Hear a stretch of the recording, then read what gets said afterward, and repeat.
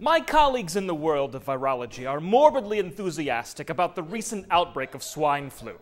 Many relish the opportunity to explore a new scientific phenomenon, while others are just hoping that it kills off the mouth-breathing groin punchers who bullied them in high school. Comparisons have been drawn to the infamous 1918 Spanish Influenza outbreak that killed millions of people, causing many Americans today to fear the worst. And I'm here to tell you that for a variety of reasons, 2009 will not be a year of panic. Reason number one, trench foot. Most Americans do not suffer from this affliction of the foot that soldiers fighting in the trenches of World War I had to contend with.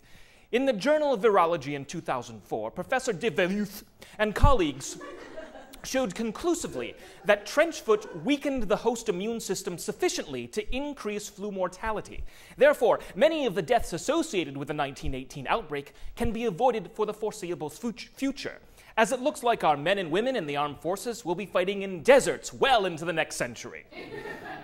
It should also be pointed out that with the decrease of soldiers in European trenches comes a commiserate drop in the population of what historians refer to as filthy French whores, whose tantalizing charms and quirky immunity-ravaging venereal diseases were certainly comorbid with the Spanish influenza.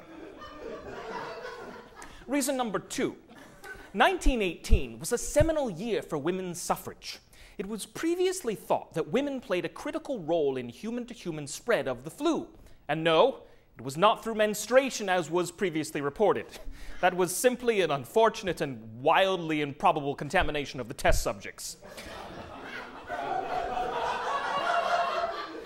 Rather, it has been suggested that commensal bacteria in the oral cavity of women eliminate a potential entry niche site for the flu virus. This actually decreases the permissivity and spread of the virus through normal speech.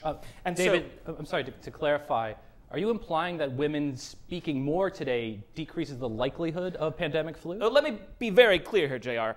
Yes. No longer should we consider the shoe gossip and penile ruminations of Charlotte, Samantha, Barbaro, and Miranda as idle chatter designed to portray women as vapid and materialistic succubae, but rather as a vital defense against the incursion of the flu virus. For each syllable of cocktail-slurred invective, they encourage women everywhere to fight for our health.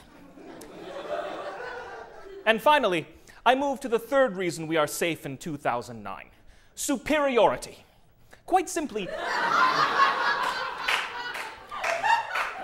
people died from the flu in 1918 because 1918 was essentially the Dark Ages, a brutal and ignorant period inhabited by thick-browed Cro-Magnons whose most notable achievements were dancing the Charleston and driving in tin cars.